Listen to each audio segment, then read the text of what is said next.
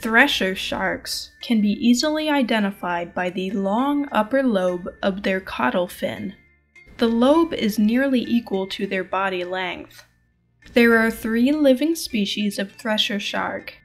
They are globally distributed in tropical and temperate waters. They are mostly seen near the surface, but their depth range depends on the species. Thresher sharks must keep swimming in order to keep oxygenated water flowing over their gills. The largest, called the common thresher, can grow to 20 feet long. A thresher shark's long caudal fin is used to herd and stun schools of fish, which make up most of their diet. They use their tail fin to herd schooling fish like herring by swimming in circles before striking the fish with their tail. Thresher sharks usually strike from above, allowing them to stun multiple fish at a time. They whip their tail at an average speed of 30 miles per hour.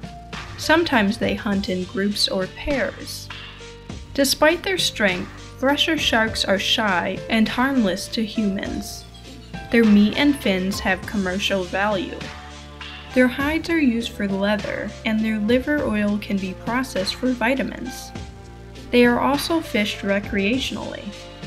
Their tails sometimes get caught on hooks after they whip their tail at live bait.